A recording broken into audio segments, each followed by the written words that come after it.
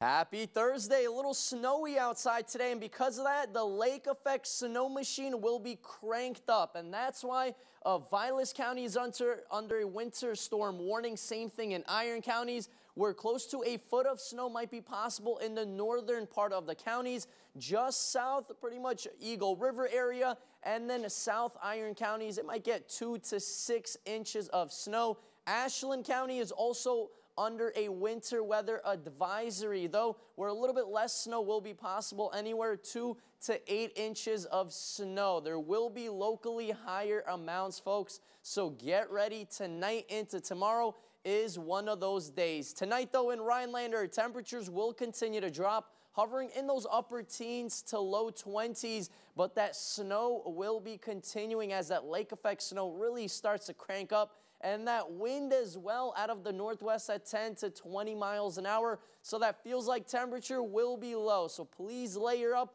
bundle up, put on those jackets, and get ready for the cold. Tomorrow, not much of an improvement. Temperatures will be hovering around 22 degrees. A couple of snow showers will still be lingering in the area, but temperatures will continue to drop throughout the day. So later on in the afternoon, expect some teens. With those gusty winds, it will feel like we're in the single digits. So tomorrow is going to be one of those really cold days, as our 7-day outlook does show more snow in the forecast on Saturday.